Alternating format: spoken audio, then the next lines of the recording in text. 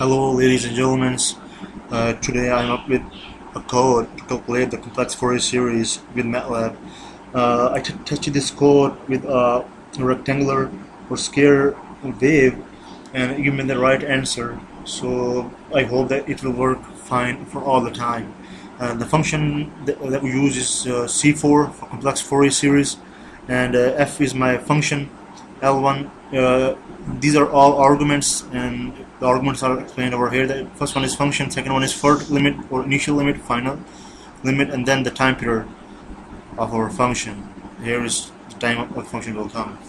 So this is the whole code, and I will try to solve some problem, some time domain function with it, and find the AK or the Fourier coefficient C0 or CK. First of all, CFOUR function. My function this time is just 1, and it's from -1 to 1, so it's a square function, and we have this time period of 4, and it's repeating itself after 4 period, or maybe after 4 some number.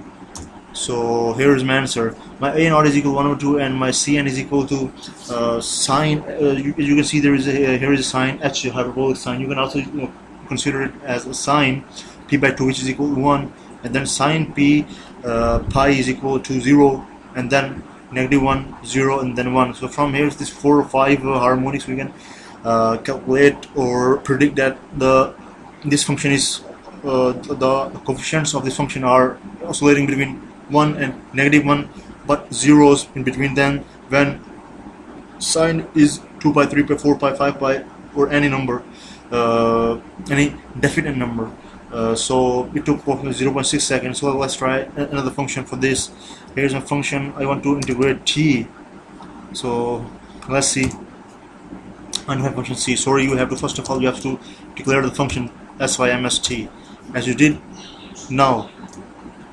Now it will calculate the Fourier series for you, and here is the coefficients. Man, quite long.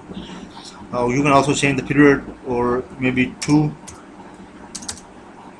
or from maybe 4 from -2 to 2.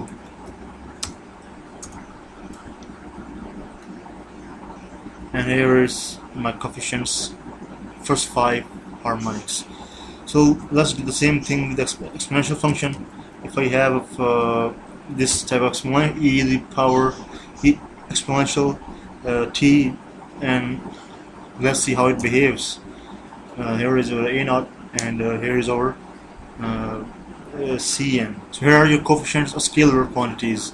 So let's get let's just do the last thing. You get sine cos t. So let's integrate sine 1 over 2, and here is my coefficient. Is too long, so you can see number 6, number 6, number 6, number 2, number 3, number 3, and all these numbers are demonstrated over here because they were very big values, and maybe they are not accommodating in the denominator, so it's number this.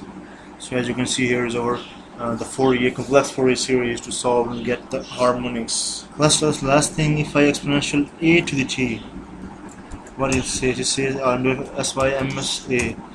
Declare the function, and now it's asking to calculate. I think it will solve it generically, and if I say the a is equal to something 5, so it will solve it with respect to 5 and do the rest of the calculations.